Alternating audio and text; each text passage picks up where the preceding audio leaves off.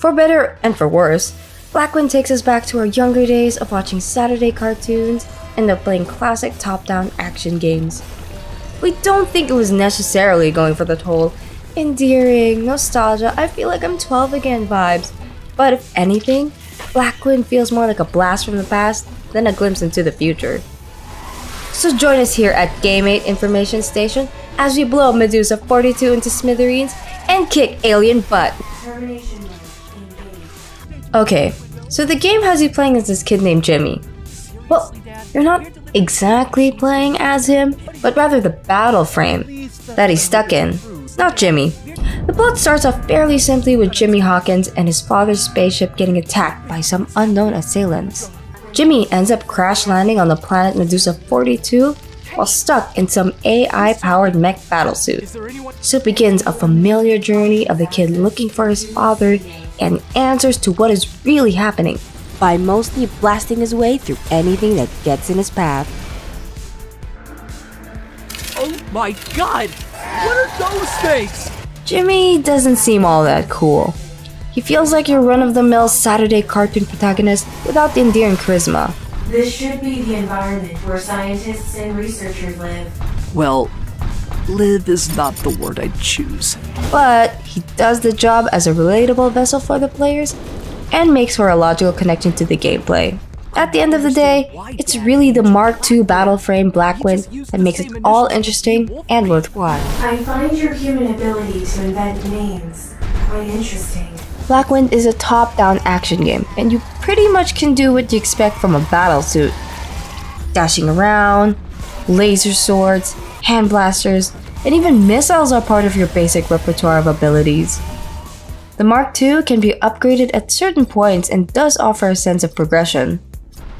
There's also a double jump that leads to awkward platforming, like some very awkward platforming. Yup, janky platforming. Definitely reminds us of the old days. Game also provides some really cool executions that are kind of reminiscent of classic God of War games. But they do start to get very repetitive, and we're not just talking about the animations. It hadn't even been 2 hours and we're already sick of Jimmy Boy saying Never mess with a Hawkins! For the 69th time. We love top-down games and believe that this classic genre has still a lot of surprises in store for us, even in this day and age. Except, we couldn't see any of that in Blackwind. The early level designs seemed kinda bland and cliche, but the environment textures do look good enough for a game of this stature, and the lighting is decent. Indoor facilities play with their usual look for the keycard, press the button to open the door on the other side of the room shenanigans. And there are apparent awkward camera angles that could have been done better in open areas. We know they can do better because it's apparent in how the cameras pan satisfyingly in certain scenes. The voice acting is also a very big miss. It's really bland and it sounds like the actors are just reading off a script.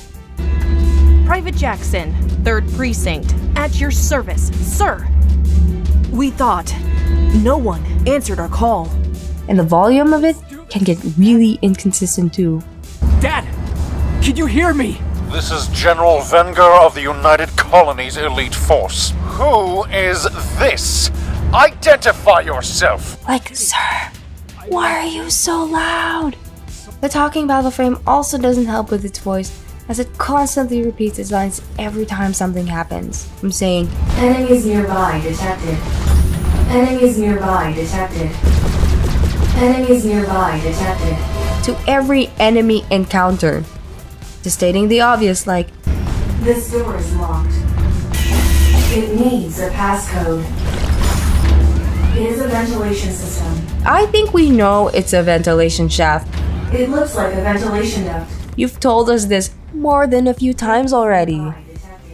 All in all, Blackwind doesn't really make a striking impression to us. There is a lack of polish in certain areas and offers nothing innovative or distinct to make it stand out. It has all the right assets to be a unique indie game, but it chooses to be very conservative with its game design philosophies. What do you guys think about Blackwind? Any hardcore top-down shooters you want us to try out? Let us know in the comments below. Till then, this is Game 8 Information Station, signing off.